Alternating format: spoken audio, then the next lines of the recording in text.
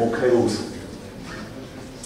So, buenos dias, everyone, good morning. My name is Tom Pierard. I'd just like to start by thanking everyone who was instrumental in making this happen, like the university for hosting it.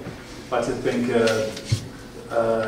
everyone who's been a part of Transplanted Roots all along, Ayun, Steve, Vanessa Tomlinson, and a great big thank you to Ivan, who came and picked me up in the middle of the night a few nights ago. So yeah, obviously there's been a whole amount of work gone into it, and just like to acknowledge that. So today I'm going to talk about the influence non-drummers have had on the direction of drums in popular music, in particular music producers. Next slide, please. So the rationale, what sort of informed this research, is it's based on findings around DAWs, which is short for Digital Audio Workstation, and that's really the kind of thing that I'm looking at here, is music created using these DAWs. So things like Pro Tools or Ableton Live, which is what I'm using today. So this first paper here, Music Composition Lessons, is looking at the multimodal applications that you can have in composition with technology. That was a big part of what I've been interested in lately and what's been guiding my research.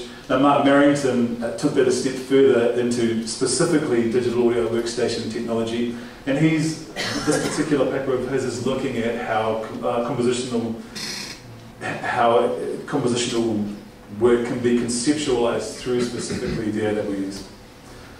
Now, Watkins' work into visual music has informed my own ideas and research into the physiological and the cognitive and emotional effects of perceived liveness in music. This is this third paper. So looking at sequenced versus live performance.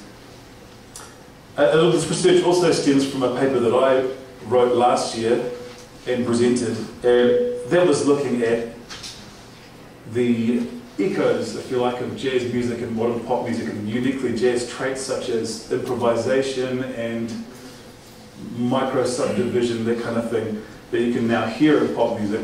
That was an interesting one, and that sort of ended up going naturally into this topic as well. People can move on, and then back in again. Sorry for the back and forth with the presentation there. I sort of thought I'd have a clicker, but that's all good. So I guess the real rationale for this study is to try and understand the relationship between sequenced and live drums, and to explore how the two may work together, and kind of a preemptive take on what's becoming commonplace in mainstream music. So like most things, innovation in pop music drumming, it's come from experimentation and innovation. And until the technology allowed it to be otherwise, this was always the domain of experienced practitioners, drummers who know the instrument, knew how it reacted, physically how it reacted, knew what they should play when, and music producers who understood how drums should support their role in the song and that kind of thing, more holistic view.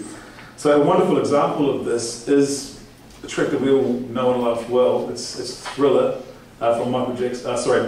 Billie Jean from Michael Jackson's 1982 Thriller. Next slide.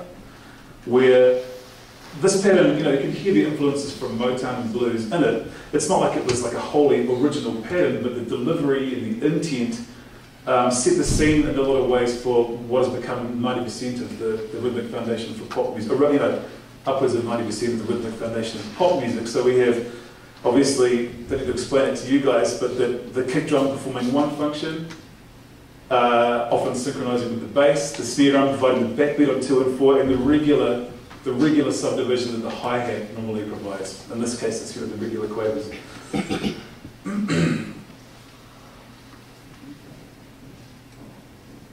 Sorry, next slide. And then back in again. Yeah, so probably one of the earlier examples of non-drummers having kind of an autonomous take on how drums should be used was when sampling became popular in the 80s. This is in mainstream music. And sampling became popular in the 80s with people like Master Mike and Chuck D. And it was a really golden time for sample-based hip-hop music. It was an important step in musical production because it allowed musically minded people with no formal training to orchestrate and create, but also because it allowed for a reinterpretation of existing music. which was abundant, and meaning that there were almost no limitations around what couldn't be sampled. There was next to no legislation around it. It's pretty tightly sewn up now. There's a lot of precedence for how and when samples can be used. Next slide. So this is just a little bit of a look at how these producers may have approached sampling a particular breakbeat pattern to use in their work. This is a recreation through, well, they would have used what's called an MPC, or on turntables back in the 80s. This is using a DAW, so this is a look at Ableton Live and how producers would have started sampling these breakbeats. This one.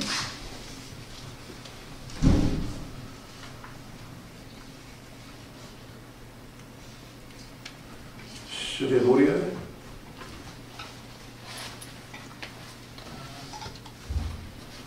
We lost our sound guy. Channel 13.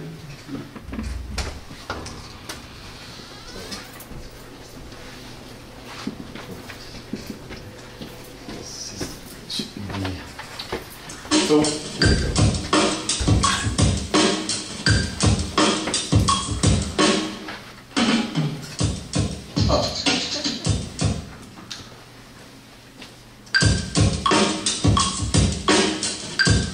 you can see in the process where the yellow markers are what they call warp markers, where you can stretch the audio to fit within a grid.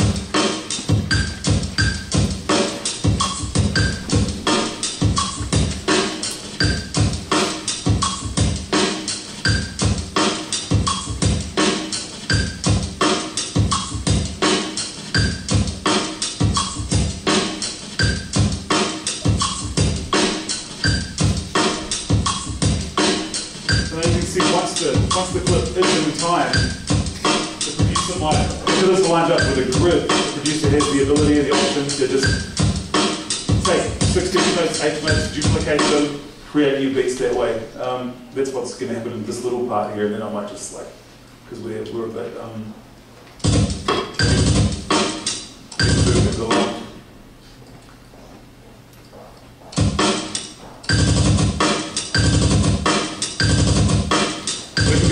Go to the next slide. Cool, thank you. So you can sort of get an idea of what's going on there, like a producer's approach to taking a breakbeat, stretching it so it's the right, that's the one, stretching it so it's the right length, 1 or 2 bars long, and then they have the ability to just chop it up and duplicate parts. So often it would sound very not like how a person would approach the drum set. In a way, it was reinterpreting how the drums. How the rhythmic foundation of hip-hop was working during the 80s as well. And of course with drum and bass and that kind of stuff, it was a very popular way of doing it. With the introduction of the Lynn LM1 drum machine in the early 80s, this was now becoming into the age of sequencing drums. So what you can see here is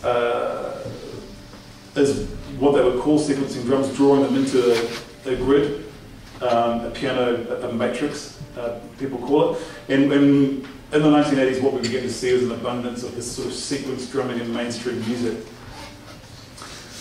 So DAWs began to adopt this format and gradually built on it to accommodate micro-subdivision and multi-sampling, which is using multiple samples in the one MIDI note. So one of these might be triggering several different samples at the same time,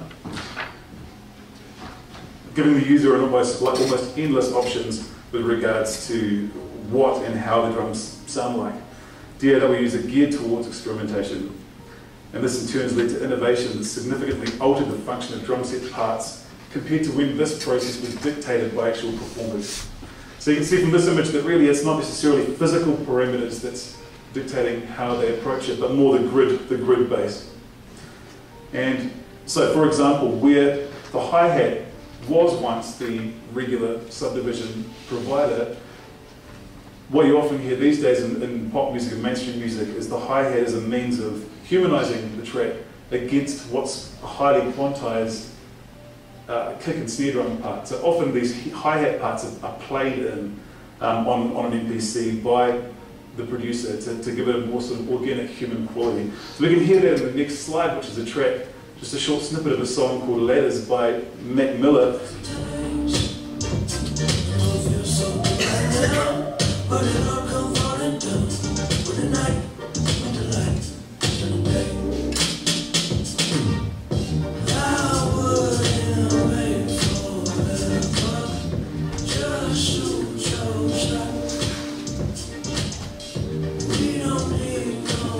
slide. And the next one again. So some key aspects here. I want to look at this word of embodied, like embodiment when it comes to instrumentation. Of course, this is with regards to a listener, embodied music cognition, but as we all know, it applies to embodied performance, embodied composition as well. And, you know, I think for most people, that's the obvious disadvantage of sequencing drums and that kind of thing. There's no embodiment. You know, the perception is that there's no embodiment. And it can have its good points and its bad points. This innovation has happened because of the lack of limitations, the lack of physical limitations around sequencing drums. But by the same time, a lot of beginner digital composers start off without understanding quite how drums should be approached. And so there's a lot of non-musical drum parts sequenced as well. It's a bit of a process getting there. The next slide. So according to Prensky, a digital native feels more at ease while immersed in computer technology. We started touching on this yesterday at the round table just a little bit. So it's important to understand this because often modern composers, particularly those who direct innovation in sequence drums and mainstream music, are digital natives who understand creative possibilities that may be afforded through computer technology.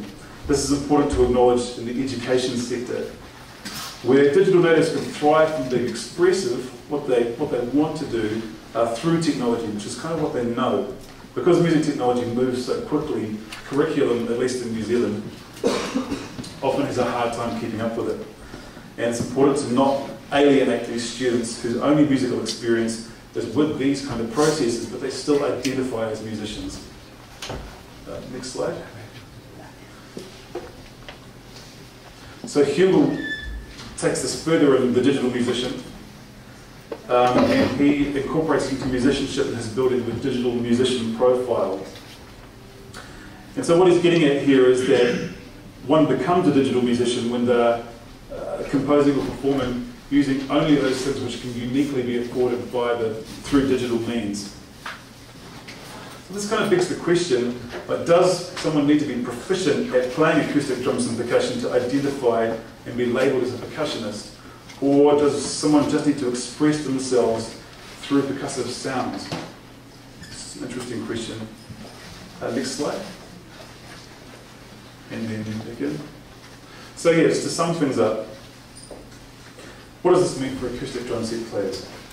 What does it mean to not have a visual presence live? Due to accessibility of computers and the programs and the popularity of the style, sequence drum parts are now requiring more advanced drum set specialists when they take this sequence drumming to the live performance arena. As drum sampling once mimicked human players, now aspects of the sequenced vernacular have become mainstays of modern drum set technique and are incorporated into mainstream music. So this can be observed now where, because the sequence parts are quite complicated, they can be complicated because the composer has, or the producer has, not approached it from a physical point of view. Often they require a drummer with more advanced technical ability. So there are more jazz players now, which is kind of like a technical, which demands quite a lot of technique. It can be observed in players like Mark Giuliani, who's a great jazz player, but also played on Dave Bowie's Black Star album.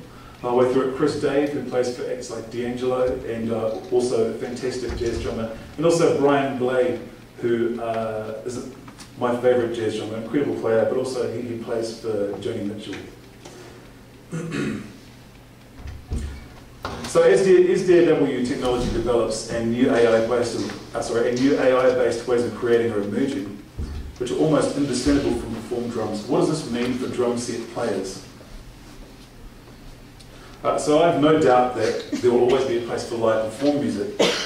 However, one possibility is that what becomes normal drum parts may actually involve an unhuman aesthetic, effectively writing out a live player. So another much more likely scenario is that tools will and are evolving to integrate sequencing into live performance to a degree that the nature of live performance itself changes, and that purely acoustic drums may become the exception in commercial mainstream music. So I'm going to play a piece for you guys, which is, it's called Kindred, which is a reference to, I guess, how the sequence drums and the light drums are in the same family. And basically, it's a series of loops in which the relationship between light drums and sequence drums are explored, and the unique traits of each of them. So what I've been discussing with sequence drums and what I haven't had time to go into about acoustic drums, but you guys would all know. These traits are reversed and they play together and that kind of thing. So it's the exploration of the